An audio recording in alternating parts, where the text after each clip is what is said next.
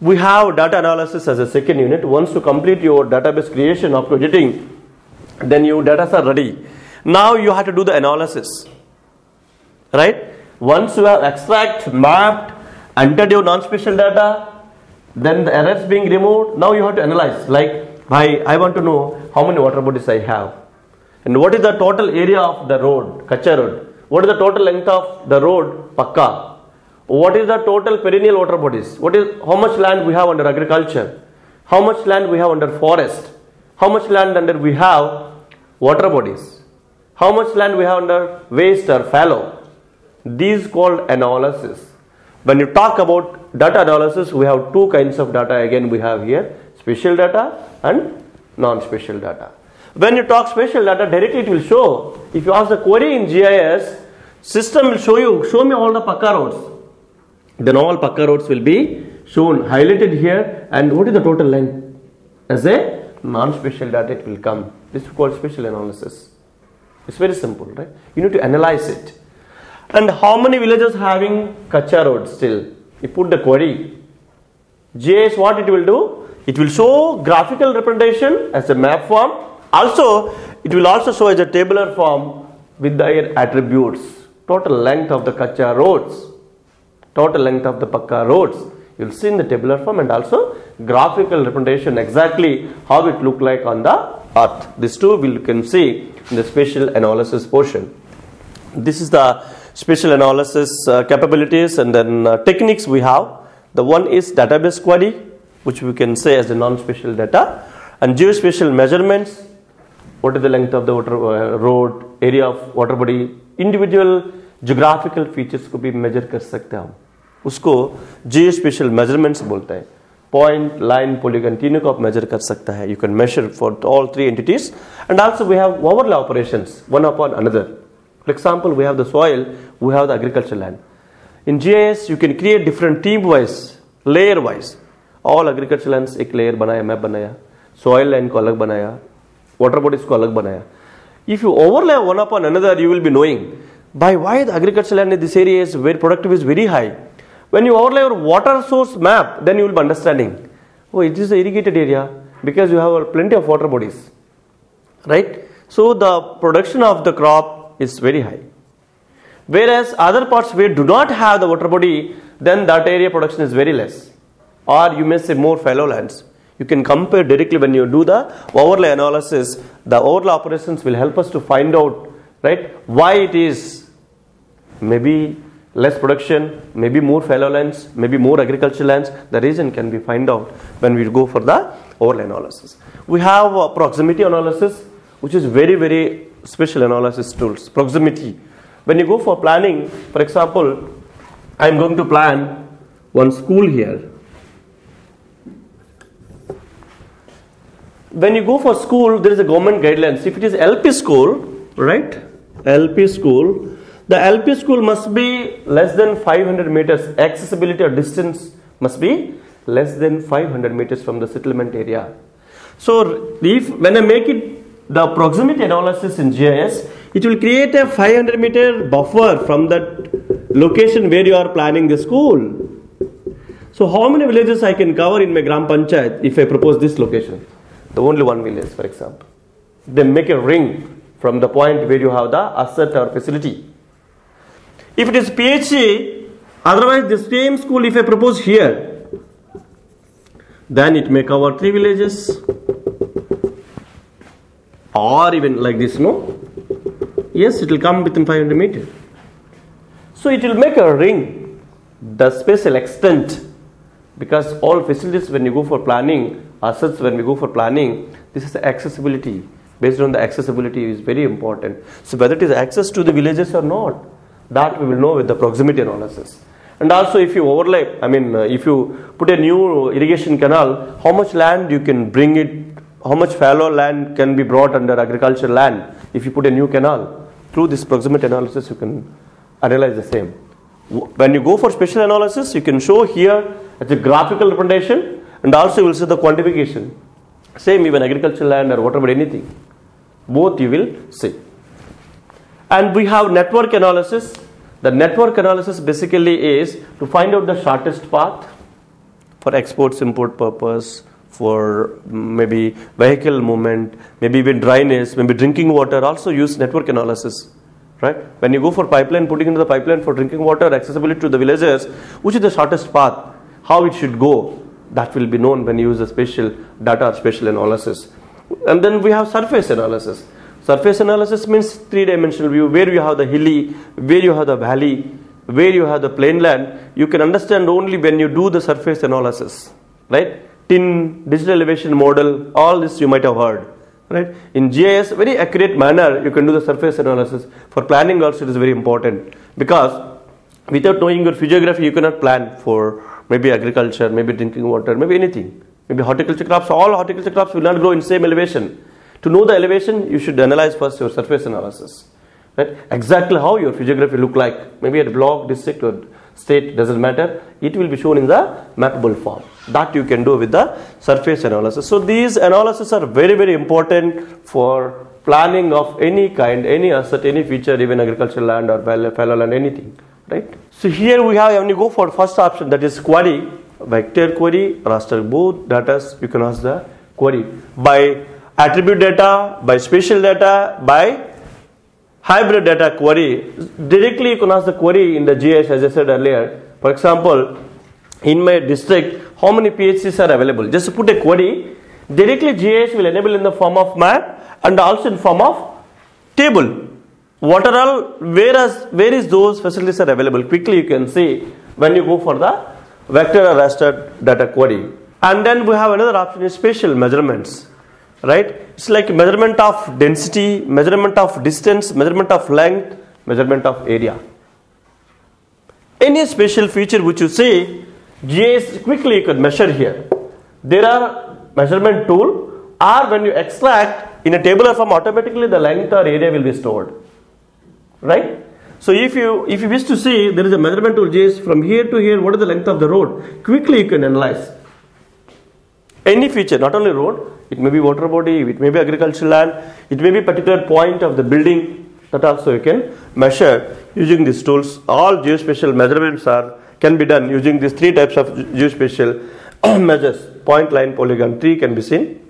Then we have neighborhood operations, as I said, buffer, which is very, very important neighborhood analysis tool. This buffer tool is very, very important. Buffer tool can be done for point, line, polygon, all three entities. You can run the buffer. Buffer will give you like that ring, which I shown. Given 100 meter, 200 meter, 300 meter, 1 kilometer, 10 kilometer, 20 kilometer, doesn't matter. For example, I am putting one facility here. For example, this is a community radio station I want to establish in the KKHSOU Open University. If I start here, I need to prepare a proposal that from this point, community radio station, within 10 kilometer radius, how many villages or how many houses I am covering. That I can give with the help of GIS. If I put the query in GIS, buffer query, it will make a ring of 10 kilometers from this point, making center of this facility from the KKHSOU Open University. It will make a 10 kilometer radius. So how many villages are covering from Meghalaya state, how many are from Assam? Right? Total how much population will get benefit out of this community radio station if I establish in KKHSOU Open University. That quickly you can analyze without going to the field with the help of this buffer tool.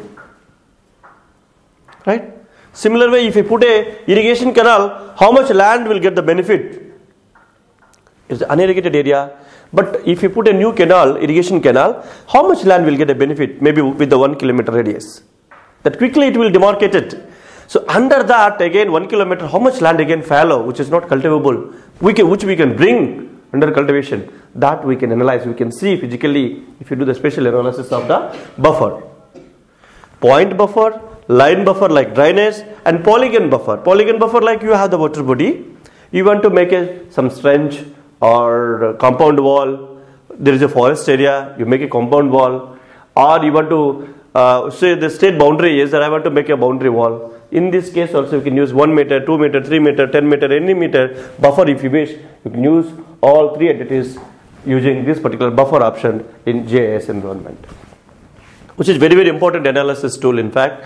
And then overlay analysis, as I said, for example, I have the soil layer, I have the agricultural crop layer.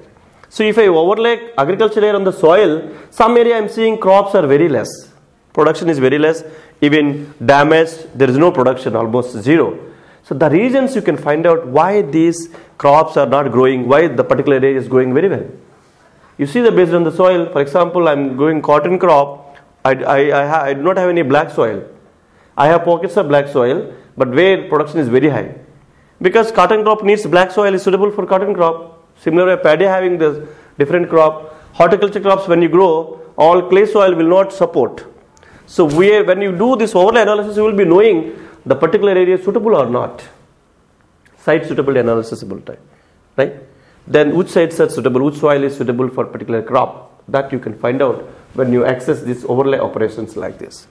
And also existing already happening, why it's happening, why not good, why not bad, right? That also you can see when we overlay one upon another.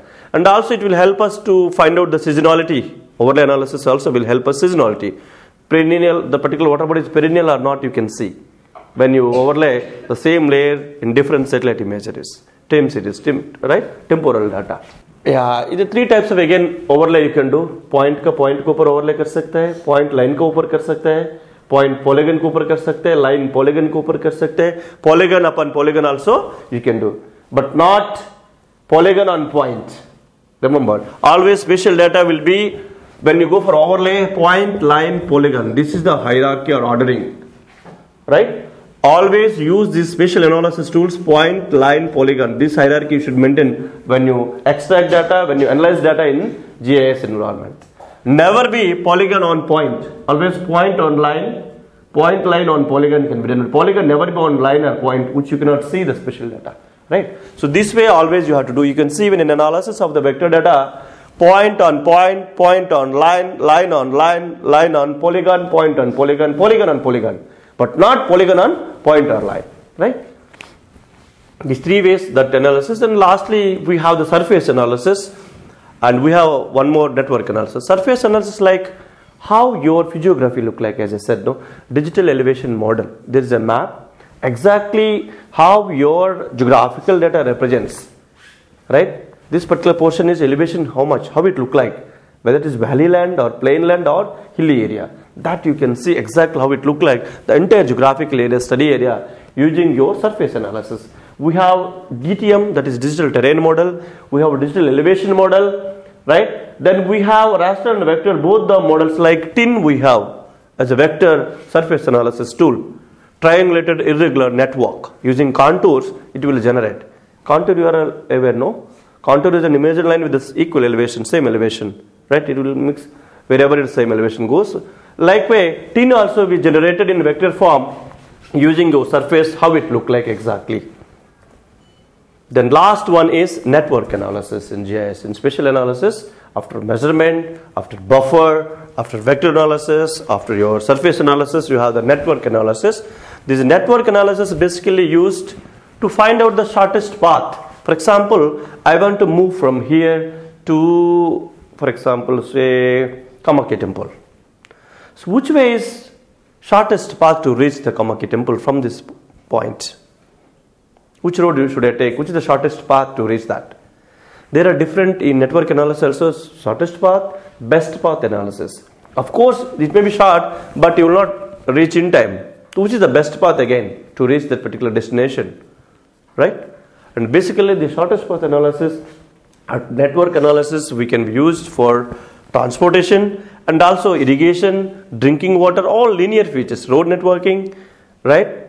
Will be used this network analysis. As I said, drinking water source is somewhere else, but I want to give different outlets for water, drinking water, households or community taps on the roadside. Then I should know what is the shortest path to reach that source to the village. Again, within the village, which are the locations suitable for giving the outlets of the drinking water tap. That exactly you can analyze like this. Which way, because GIS also having 3-dimensional, the elevation also will come as water goes through the gravitational force, the elevation also will be known, and also the exact point, line, polygon position will be known with the GIS system. So it will be shown which is the shortest path, how it should go, how you will reach the destination from your source or origin to destination. These can be identified from the network analysis. This network analysis, even health facility like ambulance services and all, they are using to reach the quick, shortest path to a hospital and also to your accident place like 108 service. I think in Assam we have 108. Yeah, once you call 108, they ask where the accident happened. Simply they enter in the Google Earth, the lat long, they have the all network roads data. Ambulance, which is the shortest path reach to from ambulance place to the accident place. Again, they also enter the accident place to reach the hospital. What is the shortest path? Which is the shortest path to reach the accident place to hospital? Will be find out through this network analysis. They use the GIS, right? They demarcated, they see, right? Accordingly, they follow it. So this is all about spatial analysis we have in GIS. This is my final slide of the network analysis. And if you have any doubts, questions, you are most welcome now. One is spatial data processing, like what is vector, what is raster, what is point, line, polygon, how data can be generated, how data can be extracted, right? What is the georeferencing, how data being extracted, I mean scanning or digital, then editing. So there is all database creation. What kind of data, what kind of spatial data models we have in GIS, like vector data model, raster data model, right?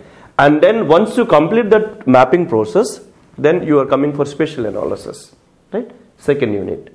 In the spatial analysis, different spatial analysis we have: query, measurement of the geographical features, then surface analysis, network analysis. These analyses are very, very useful for planning or monitoring and evaluation. Any scheme which you do, analysis is very important.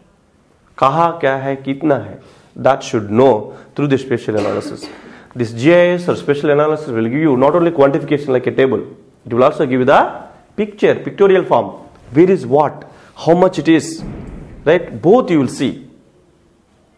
Simply telling that we have 100 hectares of agricultural land. No, that normally without GIS you see in the tabular form, but in GIS what you do, in spatial analysis, where that 100 hectares of agricultural land you have in your geographical area will be shown in different color. That is the beauty of this GIS, right? So such a way spatial analysis will be done, where people will understand reality without going to the field. They will understand, really this much is there, this much is there, this much is there. So this is the gap where we need to think, plan for development of that area. Fallows are more, there is no drinking water, unirrigated area more, right? How we know? Through the spatial analysis only. Once you use the spatial analysis, once it comes to the pictorial form, the authority will easily understand, a layman can understand really where the gaps are there, where planning is important, right? For that, your spatial analysis tools will help us to authority to give approval, concentrate and do the scientific planning. In a scientific manner, one can plan exactly where things are required, facilities, assets are required, needed in your geographical area, right? There is no scope to, escape. Exactly what is there on the earth, one has to tell through the map. And the plan accepting or approving authority also, you should know where is the gap, where we need to concentrate for development. Two things will come in the visible impact, which we can see with our eye, right? There is no chance for duplicacy, overlapping, etc. when we use these special tools. Okay, thank you.